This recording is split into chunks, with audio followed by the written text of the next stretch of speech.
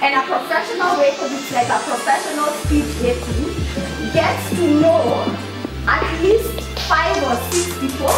So it needs to be quick speed dating. And then you realize this person I can talk to.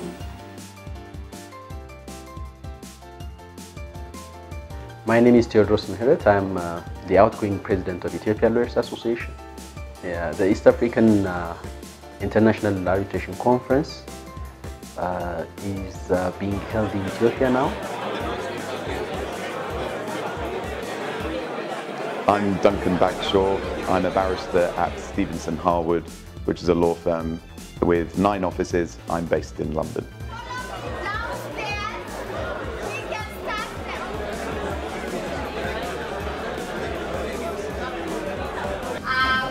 Give our official welcome to Ethiopia and to the conference.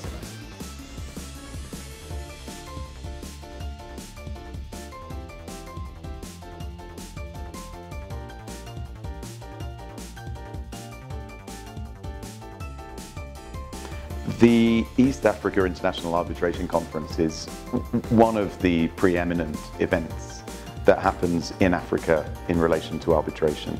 We support it because it's a regional conference. It brings together lawyers and other stakeholders from multiple jurisdictions.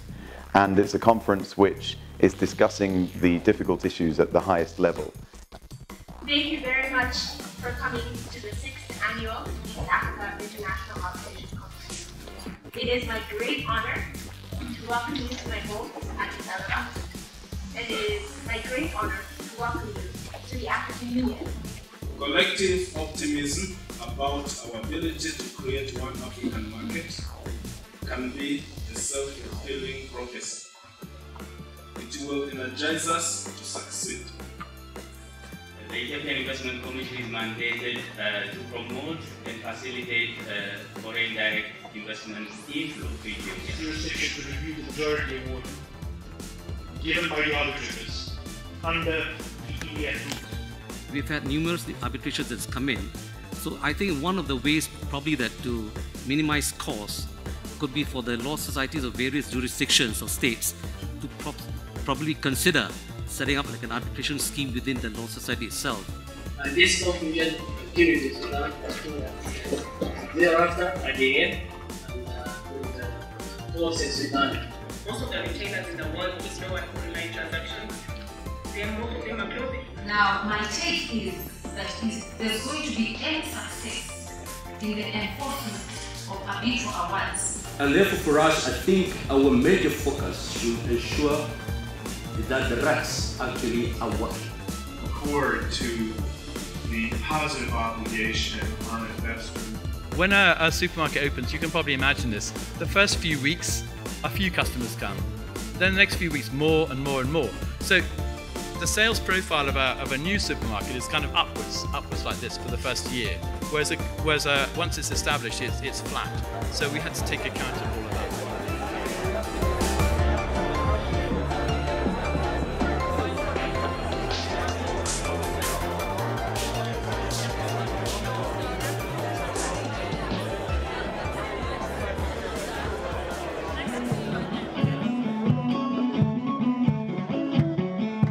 I'm Tom Snyder. I'm a partner and head of arbitration at Al-Tamimi & Company in Dubai, a full-time arbitration practitioner. I recently relocated to Dubai about a year and a half ago from the States. Throughout my career, I've done a lot of work in Africa.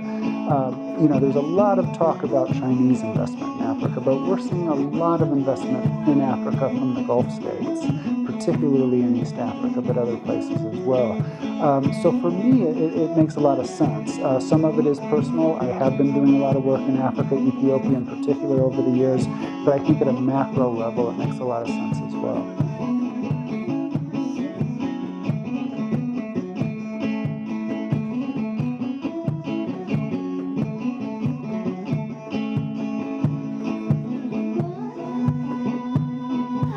The first conference, I believe, took place in Addis. So this is something of a return to Ethiopia. And I think the presence of such a wide range of figures from all over the continent and internationally reflects the way that the conference has built in profile. over the last few years. What started off as sort of a smallish endeavor in 2013 has traveled around the region to Kenya and Tanzania and Uganda, last year in Rwanda, and now back here to Addis. Ladies and gentlemen, welcome to day 2 of EAC 2018.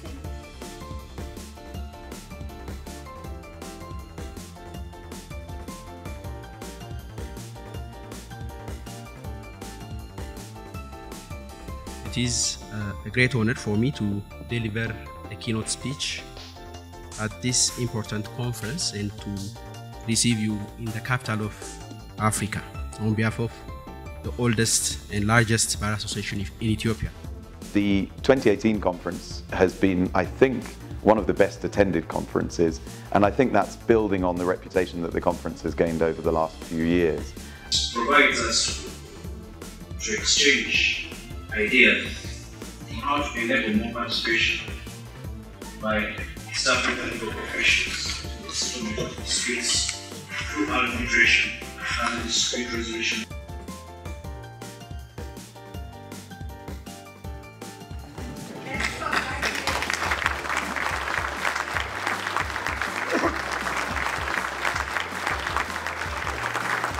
I'm Lawrence Shore. I'm a partner in the International Arbitration Group at Bonelli Areti in Milan. And I'm delighted to be here, first time in Addison, first time at the East African International Arbitration Conference. I know this is a conference that has been very successful in the past, and for me, it's been a very great learning experience. I'm Mekades, and I'm an attorney here in Ethiopia, and I'm with Mesmet & Associates Law Office, which is an office that specializes in corporate and commercial law.